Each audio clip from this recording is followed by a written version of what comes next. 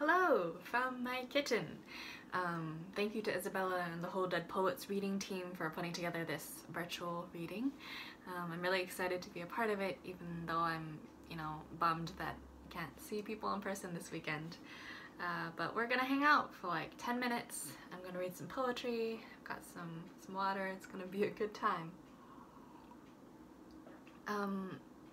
I'm going to cheat a little bit first and read a poem by a super alive poet, but this is my favorite poem of all time, and I find that I return to it often in times of uncertainty or fear or change, which we are living through right now, so I wanted to share it with you in case you find it useful as well. This poem is called Good Bones, and it's by Maggie Smith, and I'm gonna read it for you. Good Bones. Life is short, though I keep this from my children. Life is short, and I've shortened mine in 1,000 delicious, ill-advised ways, 1,000 deliciously ill-advised ways I'll keep from my children. The world is at least 50% terrible, and that's a conservative estimate, though I keep this for my children. For every bird, there is a stone thrown at a bird. For every loved child, a child broken, bagged, sunk in a lake. Life is short, and the world is at least half terrible, and for every kind stranger, there is one who would break you, though I keep this from my children. I am trying to sell them the world. Any decent realtor walking you through a real shithole chirps on about good bones. This place could be beautiful, right? You could make this place beautiful. That's Good Bones. It's by Maggie Smith, who is very alive and super wonderful, and you should check her work out. But we're gonna move on to our regularly scheduled programming. So my dead poet is Jason Shinder. I know that's backwards, but he was an American poet. He lived from 1955 to 2008, and unfortunately he passed away from lymphoma and leukemia at the age of 52. But he was writing this book, it's called Stupid Hope, right up until he died, and then he asked 4 of his friends to edit and publish it posthumously. And the result is this super raw, like brutally honest snapshot of what it looks like trying to come to terms with having a terminal illness. I did pick this book months ago to read, but it definitely feels a lot more relevant now than it did then. Yeah, as a writer and someone who just like thinks about death a lot in general, this book really moved me, so I'm excited to share it with you today. It's split into 4 parts, so I'm gonna read a little bit from each of them. Although before we get into the book proper, there's this epigraph at the beginning. It's a Hindu proverb, and it says, "No disease like hope." So that sort of sets the tone for what we're gonna be reading together today. I'm gonna start with part 1. Middle age. Many of my friends are alone and know too much to be happy, though they still want to dive to the bottom of the green ocean and bring back a gold coin in their hand. A woman I know wakes in the late evening and talks to her late husband, the window's blank photographs. On the porch, my brother, hands in pockets, stares at the flowing stream. What's wrong? Nothing. The cows stand in their own slow afternoons. The horses gather wild rose hips in the sun, the way I longed for someone long ago. What was it like? The door opening and no one on either side.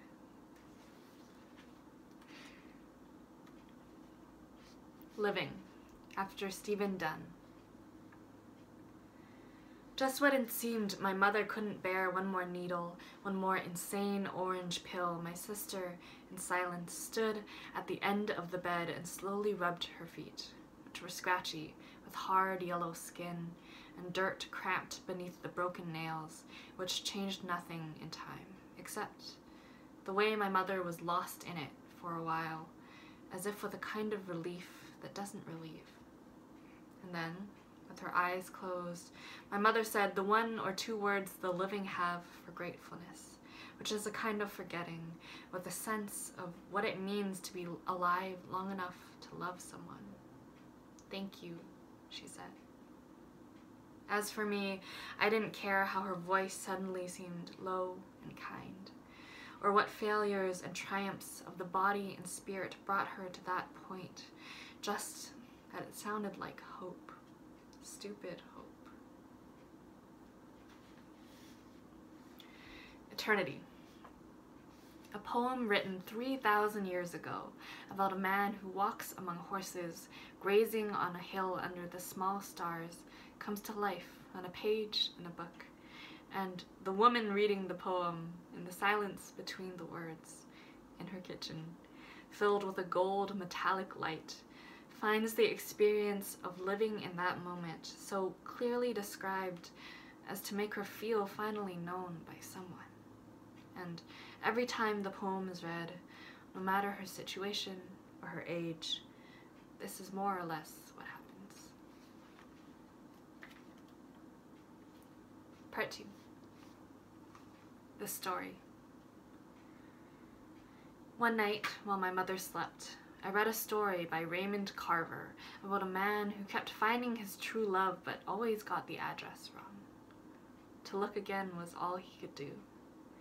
Once he offered to trade his shoes for a bus ticket, to ride past the great churches of wood and dust of Indiana, and then he silently undressed himself in a room at the end of a hall, which is a place I know. Only when I go there, love be damned. Get it myself, I say, but that's wrong. I want to be lifted above the walls of my cell, but I'm scared I can only be this body that casts one shadow. It can't be the passing of years that kills the man in the story, but it is, just off the road. Part 3. Afterwards. I remember the shame I felt after the news of the illness, that I was not as lovable as I thought. I must have done something wrong. And then I was content in my disappointment, which kept me alone. It was a kind of courage that allowed me to go on without comfort. It was a kind of beauty when there was no one I wanted near.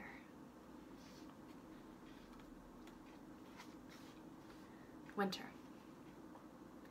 If I could stop hoping for a month, stop praying for a month, I could be alone again with God in the old way, in a room at the end of a hall, and ask why it gets late early now.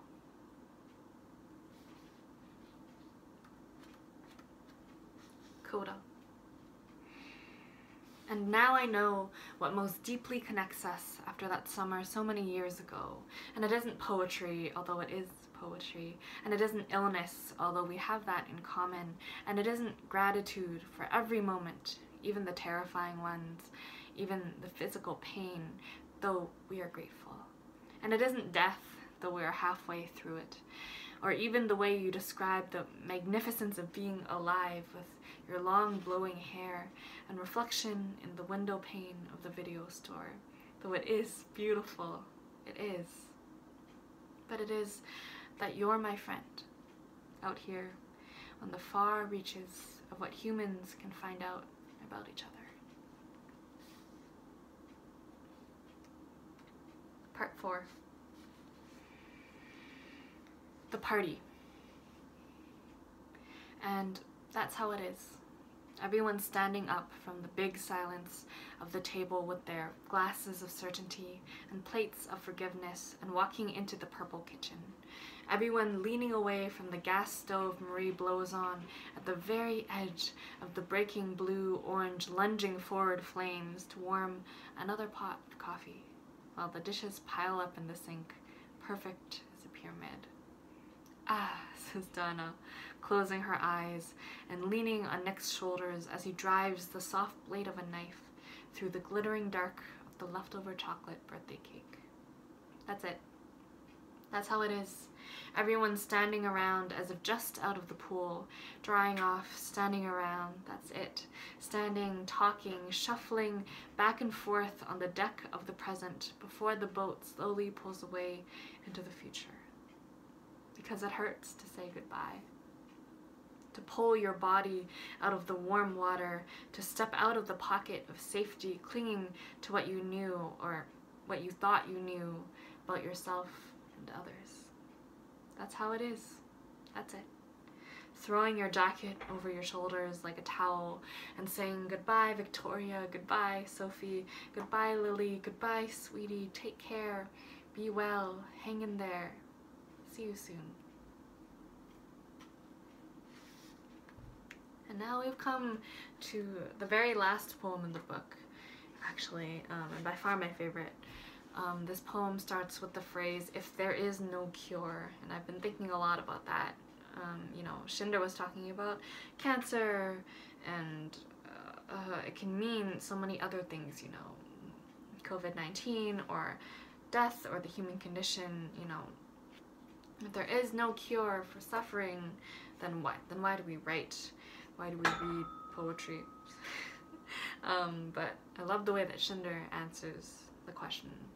So, before I go, thanks again to Dead Poets, the Dead Poets reading series, for coordinating this virtual reading. Thanks to all of you for listening. This poem is called Untitled.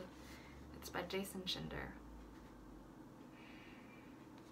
If there is no cure, I still want to correct a few things, and think mostly of people and have them all alive. I want a door opening in me that I can enter and feel the clarity of evening and the stars beginning.